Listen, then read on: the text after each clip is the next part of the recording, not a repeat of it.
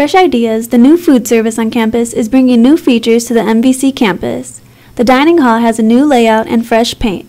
They also got rid of the trays and allow students to serve themselves. The former Grab and Go is now called Fresh and Go and has moved to the Malcolm Center Bistro area. The bistro is also open now, serving drinks, pizzas, and toasted sandwiches.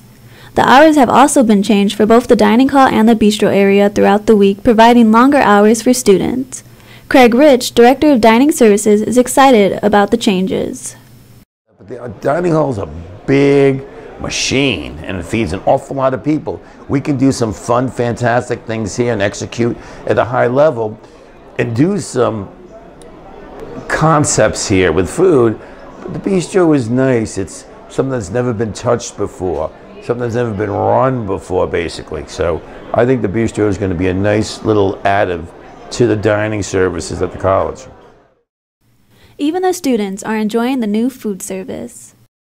What I like about it, there's more choices and the fact that you get to choose your own stuff. Like you get to pick out your own stuff instead of waiting for somebody to serve you, so things go a lot faster. The new food service company will continue to make changes and are open to any comments from students. Ashley Lorenz, Viking Views.